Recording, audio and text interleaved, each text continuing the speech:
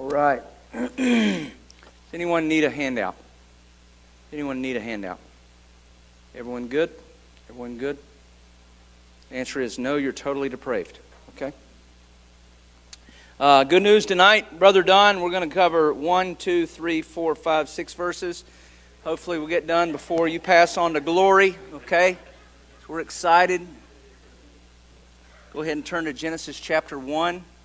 I'm excited about tonight, man.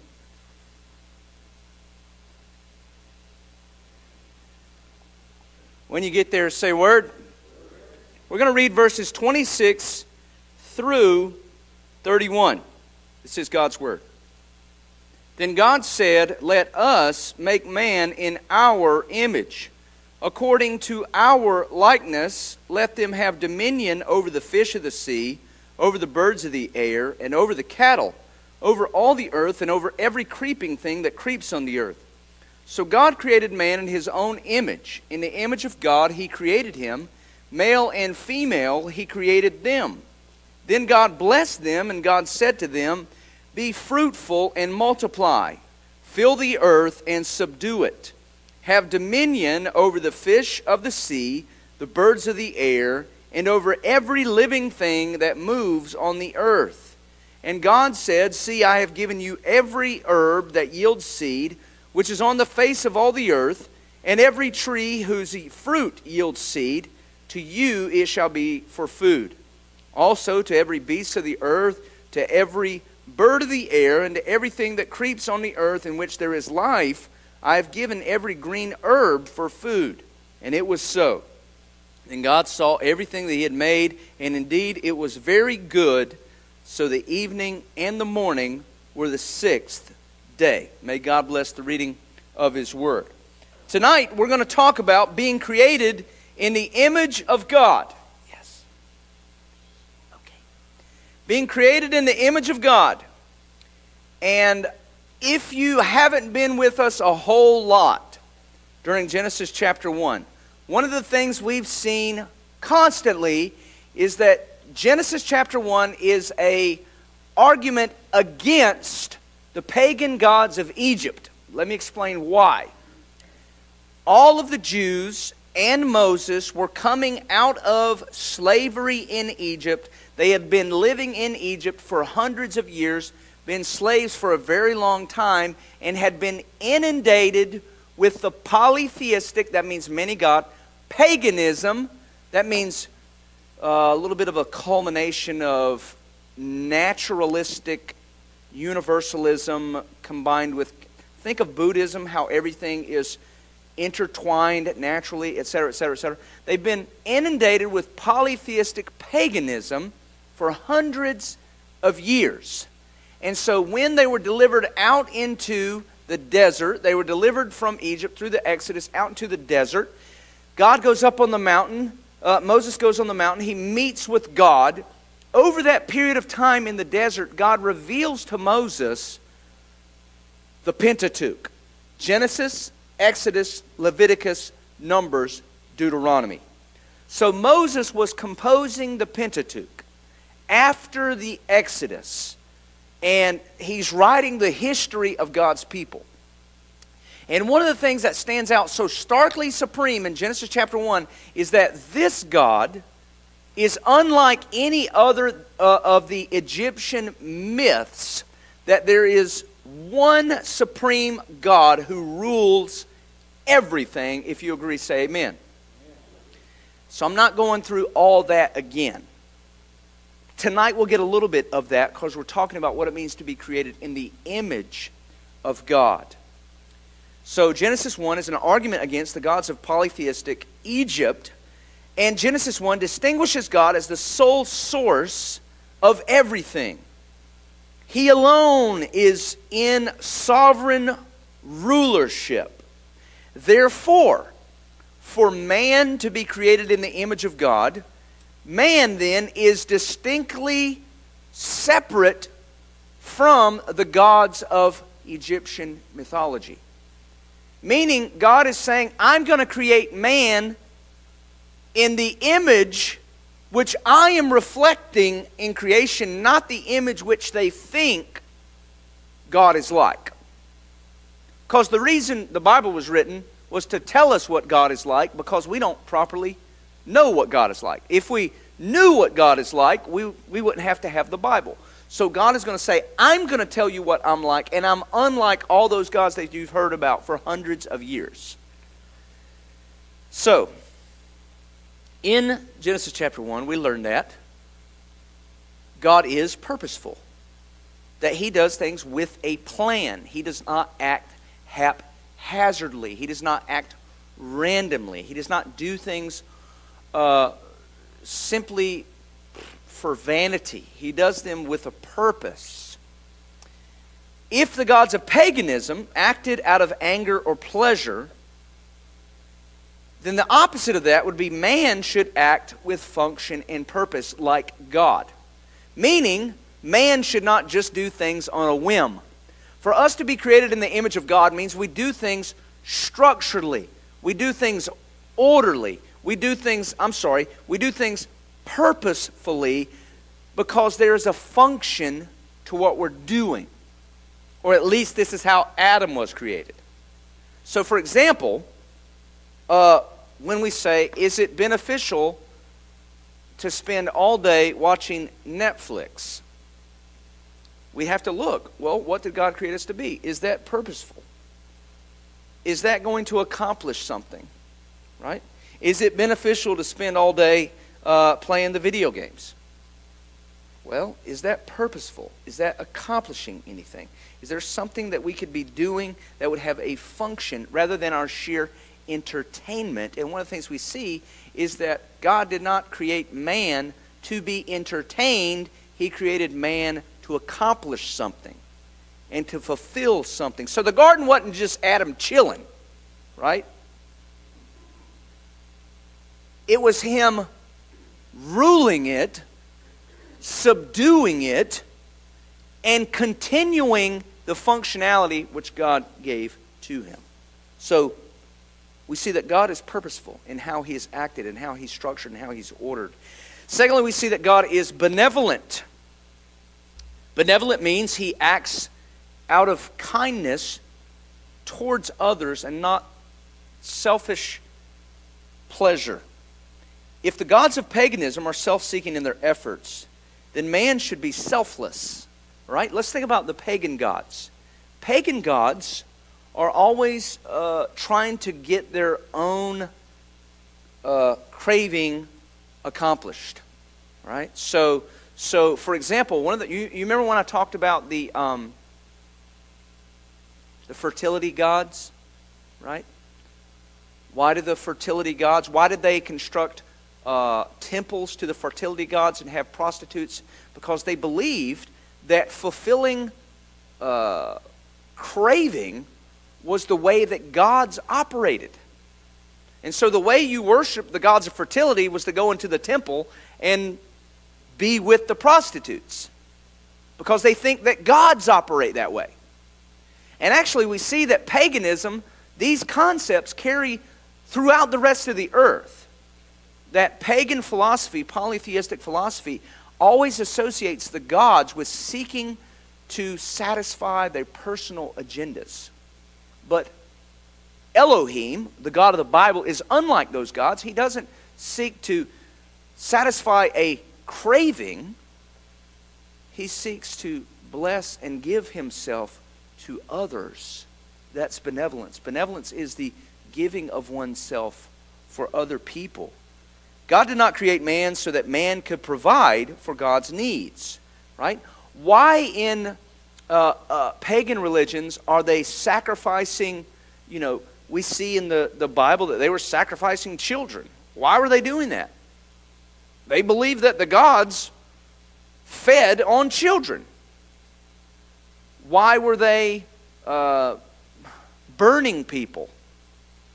Why would they sacrifice people as a literal burnt sacrifice?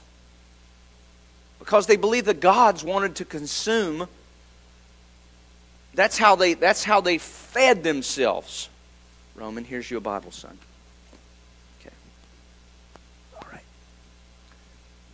Elohim does not act that way. And actually, you'll say, well, what about the systems of offerings in the Old Testament?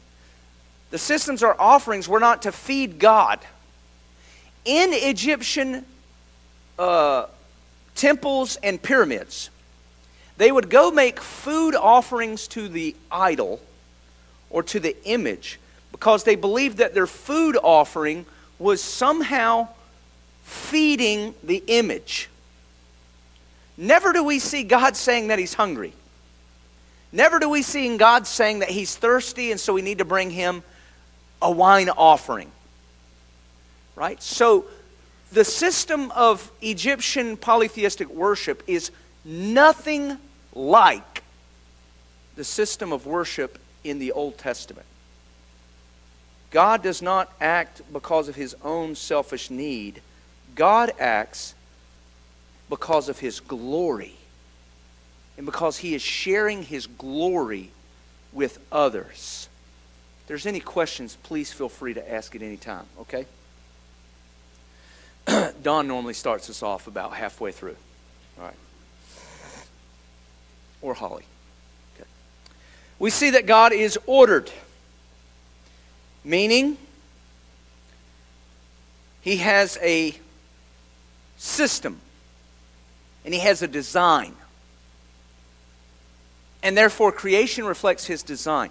Everything we see in the 6 days of creation, how He does things orderly and not haphazardly. So that means when we do things, like for example,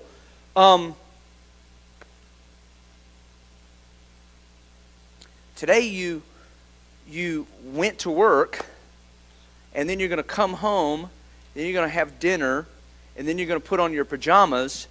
You don't wake up in the morning, have a shower, and put on your pajamas. Unless you're retired and you can do whatever you want. And honestly, in that system, it makes sense. But if I came to work in my pajamas, Scarlett would say, Pastor, are you okay?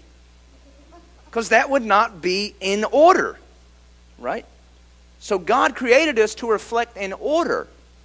We're going to do things in the sequence they should occur. We're going to build a house by laying the foundation and then setting the floor and then setting the walls. When we do that, we're identifying with God's logical order because that's how God operates.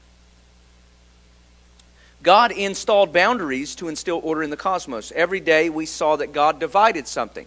He divided the water below from the water above. He divided the land so that the water, this ocean over here, would be over here. He divided the creeping animals from the walking animals. God was dividing things to make order.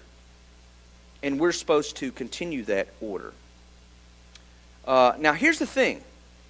If you lose order in the universe, meaning if you lose the division of things, then you also lose morality and truth.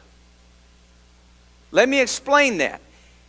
For example, what did God do on day 6? He created them male and female. That means God divided things. He said, this is one thing, this is another thing. When you deny order and you deny division, you lose truth. When we say that there is no such thing as male or female, there's no such thing as division, then we have broken down the foundation of God's order in the universe. And so what we're seeing in our culture today is a rejection of God's order, because if you can reject God's order, then you can also reject morality. And if you can claim that the God of the Bible is myth or folklore, then you don't have to be held accountable to a moral standard, and you can do whatever you want. I did not watch the Academy Awards. And I'm not judging you if you did. I imagine some people did. I heard there was a movie that got a lot of acclaim. And in this movie, the movie is about a grown man having an intimate relationship with a 17-year-old boy. Have y'all heard of this? Does anybody know the name of what that movie was? Call Me by Your Name. I heard Al Mohler talking about this. And this got rave reviews from the Academy, meaning the highest up people in Hollywood gave this rave reviews for a grown man seeking a sexual relationship with a 17-year-old minor. You know why Hollywood celebrates that? Because Hollywood has no moral foundation for truth. And they reject it everywhere. I posted something the other day. I'll share it with you guys. Someone got not upset with me, but called me out on it. Harvard University banned a Christian organization because one of their leaders, who was a female, was dating another female. So the Christian organization says, hey, you can't be a leader in this ministry if you're a female dating a female. And the university banned them, put them on probation for not tolerating the sexual discrimination policy of the university. And someone said, well, they really didn't ban Christian organizations. I said, okay, they just banned the ones that follow the Bible. Right? I mean, you can be a Christian organization as long as you don't follow the Bible. But if you follow the Bible, you can't be here. To me, that's banning Christian organizations. All right? And why does that happen? Because it rejects God's order. I was listening to a great sermon by John Piper. He says, when God desired to create a helper for Adam, He did not make another man. He made a woman. He did not make another man. And so either we will find truth in what God has said, or it'll be up in the air to whatever we think is likable. Right? God also is rational. He operates with reason and logic. If the gods of paganism operate based on their own personal agenda, then man should act based on what God has revealed and not what he thinks is beneficial. What does it mean to be rational? It means to operate with reason. Reason deals with knowledge as we can comprehend knowledge. Last night we were having our devotional in our family, and I asked Bella and I asked Roman, I said, what is wisdom? And what we talked about from Proverbs is that wisdom is the application of knowledge. Okay? So knowledge, you can know something, but if you don't know how to apply it, you don't. There's a lot of people who are smart but have no wisdom. But wisdom is how to apply knowledge. And so rational, meaning to be rational, means you take knowledge and you understand how to do something with it. All right? We'll talk about that more in a minute. And then God is moral, which means He determines what's right and wrong. Morality is moral because God said it's moral, because He is the standard. One of my favorite things to talk to with atheists is they'll say, well, I don't believe God would allow so much evil, so I don't believe in God. I'm like, wait a minute, you just assumed my worldview by claiming the world is evil. Because if you don't believe in God, then nothing's evil. Because there's no lawgiver and there's no law and there's no right or wrong. So how can you say there's evil in the world if you don't even believe that there's a moral standard? So they've assumed a moral standard, and then what I say is, where do you get your moral standard to determine what's evil? Who tells you what's evil? And then they'll either say society or genetic evolution and blah, blah, blah. All of those break down because, listen, if society says it's okay to kill Jews, then guess what? It's moral. If a society says it's okay to be cannibals, guess what? It's moral. So there can be no other convention for morality except for a divine, metaphysical, transcendent truth that comes from God. So God is moral. He determines what's right and what's wrong because He is the moral lawgiver. Now, as I was researching this passage, and I'm contemplating, I'm asking the question, what does it mean to be created in the image of God? I see that God gave man 5 instructions. And these instructions are what we read here in verse 28. Go to verse 28 with me. We'll count these together. The first instruction is be fruitful and multiply. The second instruction is to fill the earth. The third instruction is subdue the earth. The fourth instruction is to have dominion over the fish of the sea and everything on the earth. And then the fifth instruction is in verse 29, I have given you every herb that yields seed and fruit who yields seed for food. So the fifth instruction is to partake of the seed-bearing food. And as I was looking at these things, I asked myself the question, do the 5 instructions given to man correlate with what we understand about God in Genesis chapter 1? So as God has revealed Himself, do these instructions correlate with how God has revealed Himself? And I believe they do. I believe that the 5 instructions are actually pictures of what God was doing. And so God says, this is what I have done. Now I'm going to let you do it. Let's examine these. He says, be fruitful and multiply. That means to do something with purpose. That means to have a goal. As we've mentioned, Genesis chapter 1 is about God bringing function to the chaos. The opening verses, verse 2, the earth was without form, void, darkness. It wasn't producing anything. So God brought purpose to the cosmos.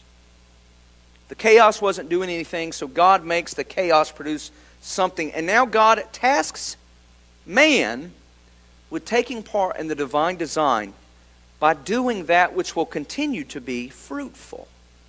So if God made the earth to be fruitful, then God tells man, you be fruitful. So almost like God is saying, I've made the earth to be fruitful, now I'm going to make you to be fruitful. And you're going to identify with the pattern that I've instilled in creation because creation is doing something. So here's our question, okay?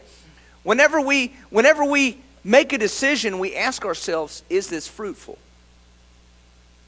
Is this beneficial? Is this going to produce something that God wants? You know?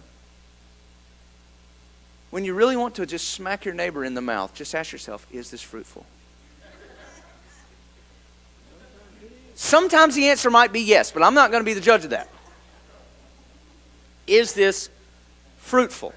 And every question that we have, is it fruitful? Is it fruitful? Will it bear fruit? Right? Will it continue producing what God wants? So be fruitful. Also, multiply. I'm not going to go into great detail here. My son's Roman's here. He's 5. He'll learn it one day. Roman, you're a product of that, son. He doesn't care. He's zoned out. Okay?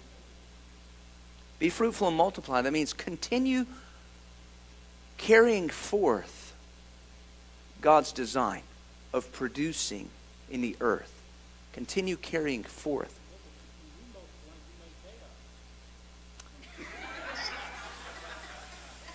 But that's where we subdue it.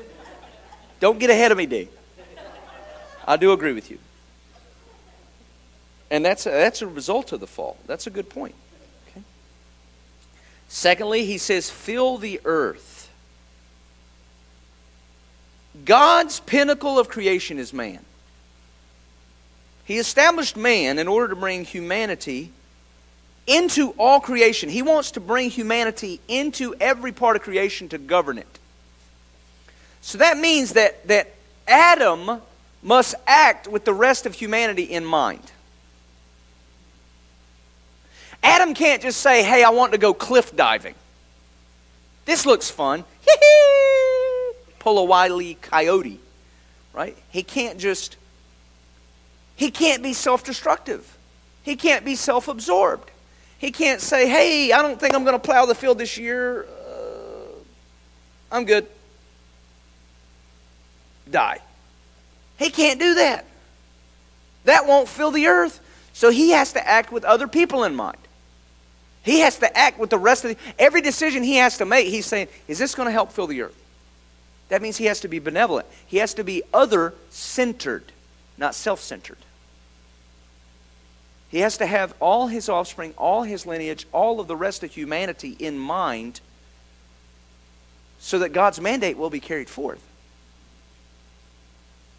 He must do what's good for others, not just for himself. Thirdly, he must subdue the earth. Let's see what your translation says.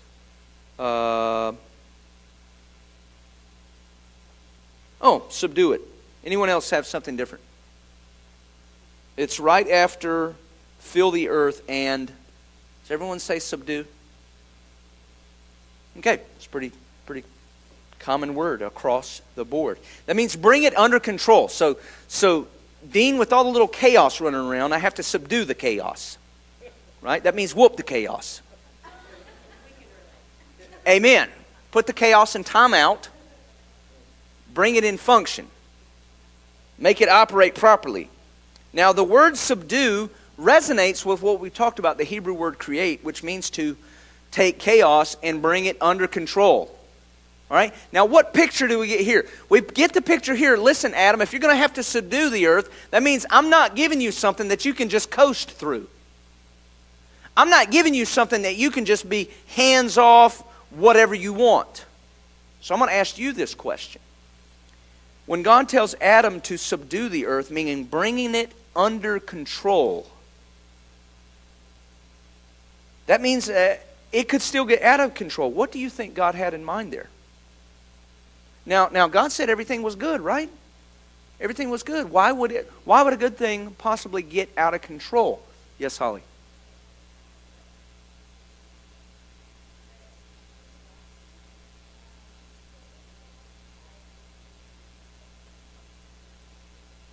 Wait a minute, say that again. Others. Yes.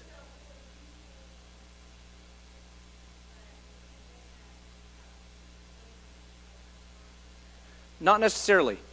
Not necessarily, because I'm going to talk about pleasure on the last part. Okay? So enjoyment is proper when it's done morally.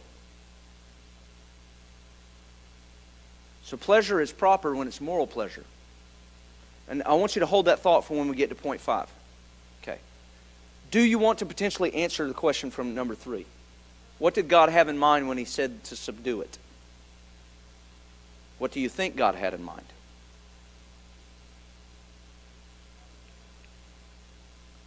Everything needs order? Okay, that's true. God had already brought order to it. But why would he tell Adam to subdue it if it's all good? What? Well, because God established an ordered system. And so, what does that mean then that Adam would have to do to subdue it?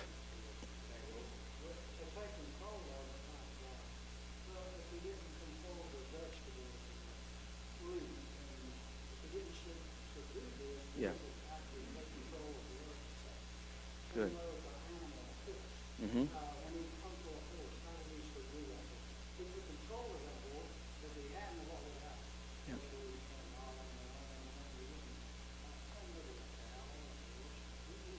So, yeah, let me say this for the video. What you're saying is that an example of man subduing the earth is the domestication of farm animals. That we used horses for travel and mules or donkeys for the plow. All of those things is us taking something. You know what? The horse, when it's out there running through the forest, it's good. But we subdue it, and guess what we did? We made it functional. Right? Right. Do you think... I wonder if making Bojangles chicken is an example of that. No, not yet. Not yet. Okay. Amen, George? I mean, praise the Lord. Raise them up. That's their purpose. Get in my belly. Right? Put a little Cajun on it. Oh, that's good. So that's good. So Adam had to bring it into function because it potentially would have gone out of control if he didn't subdue everything. Dave, did you have something to add to that?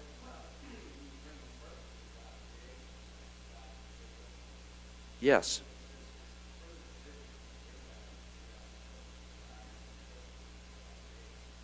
For example, God gave Adam a tree, or I'm saying mankind. God gave mankind a tree, and at some point mankind cut down the tree and hewn that into logs and made a house. He subdued creation. Or he took that tree and he made a boat. Or he took that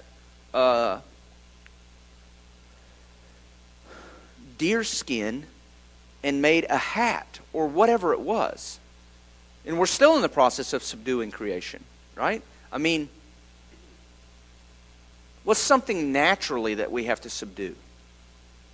Oh, let's say wind power. We take something and we harness it to make it functional. Down in Midland, they're putting in a 600-acre solar farm. 600-acre solar farm. So they're taking something and they're causing it to be functional. That's an example of that, right? It's good. Okay. Fourthly, we were tasked with ruling over the earth, and that means we have to be rational. Rationality, as I said, means to operate with knowledge, and knowledge can only be discerned based upon what God has said. There is no other knowledge, and I'm talking about rational knowledge of government. There is no way to discern what is proper apart from God's revelation. George Washington said, it is impossible to rightly govern a nation without God and the Bible. That doesn't mean that I think that every government in the world is a Christian government. It certainly is not. But that does mean that they're governing based on standards of morality that have come from God. And God is the only source of those standards. God is the only source of those laws. Actually, half of the Old Testament is God telling people how to govern themselves. And most of the civilizations in the Western world have systems of government that are based on what God has said. And because He is bringing all things under the feet of Jesus, eventually we see that governments everywhere begin reflecting what God has said. What does it mean to be rational, to rule over the earth? It means to have dominion over it. Actually, I think the New King James says, have dominion. It means to govern it. How do we govern it? We govern it, A, by continue with the systems of division that God has installed. Okay? If you are tasked with governing track and field, you're supposed to be the auditor for track and field. Well, they put lanes there that each runner has to run in the lane. How do you govern that? Because there's a division there that you have to maintain. If you let this runner cut across the field and jump over here, and you don't govern that, then you've not kept a boundary that was already there. So to govern means to keep the boundaries that God has set. All right? Now, let's talk about your question. Excellent question, Holly. Does that mean that there was no pleasure in the garden? And what we assume there is that pleasure is always self-seeking, but not necessarily so, because God says, I've given you everything for food. Humans need fuel. And God has designed us where we like food. And so when we eat, it's good. And it tastes good. And so when Adam was there, sauteing his eggplant, roasting up his cabbage, because actually he wasn't eating animals yet. But when he was there harvesting the greens and harvesting the potatoes, he might have put some Cajun seasoning on them potatoes. I don't know. But you make a big bowl of soup, it was for his enjoyment. But that enjoyment was to be rightly done in the setting that God had said this is allowable. So morality is the ability to find pleasure in appropriate things. And what is immoral is taking pleasure in what is not appropriate. God is perfectly content with creating a system where Adam delighted in his experience and delighted in God. If you'll remember my message on Psalm 119, the reason we delight in God is because we are satisfied in God. The reason we take pleasure in God is because God is actually the best thing for us. So, I believe Adam found pleasure in every seed-bearing fruit and seed-bearing herb, but we know the story. When he tried to find pleasure in what was not appropriate, that is sin. So morality is being able to discern what is appropriate and what is not appropriate. Morality acts based on what is right and wrong and does not consult feelings. Right? The big thing in our culture today about the marriage debate is people say, well, love is love. Is love. Is love. And I want to say some not very nice things, but I have to be fruitful. But who determines what love is? Exactly. I mean, who gave you your definition of love? Where do you get it from? Chemical reaction? The chaos? No, love is what God has said love is. And love is not all about you being pleased. Actually, agape love, 1 Corinthians 13 says, is not self-seeking. It's the laying down of our own self for the honor of another. So, I hope this has made sense tonight.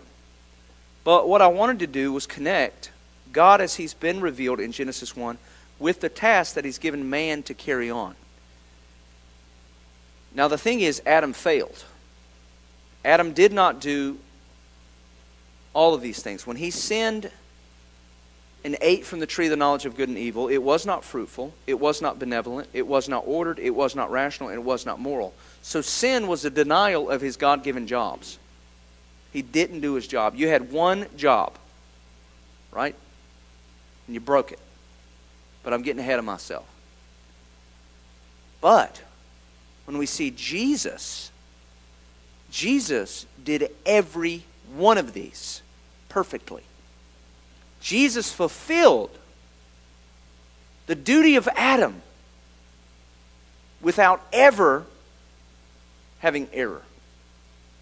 And that's why the first Adam failed. The last Adam succeeded. The last Adam conquered death, hell, and the grave because he kept these instructions perfectly. Any questions before we close? All right, let's pray. Lord, we thank you that Jesus was our perfect Adam. That in the first Adam we fell because